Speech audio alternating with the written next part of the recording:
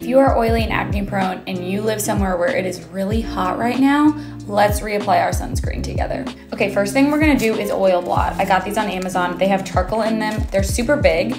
We just wanna get rid of all of the excess oil and debris that's on our face, whether it's sweat, makeup, dirt, all the bacteria that we can suck out before we go in with an SPF. This is an extra step, but if you're bougie like me, I like to use the Tower 28 spray to just kind of refresh my skin before I go in with a powder SPF. This step is not necessary, but it feels really good. Now I've got a somewhat clean and hydrated canvas. I'm gonna go in with a powder SPF. These are especially helpful if you have oily and acne prone skin. This one is from Color Science, but a lot of different brands make them, and now you are protected and a lot less oily.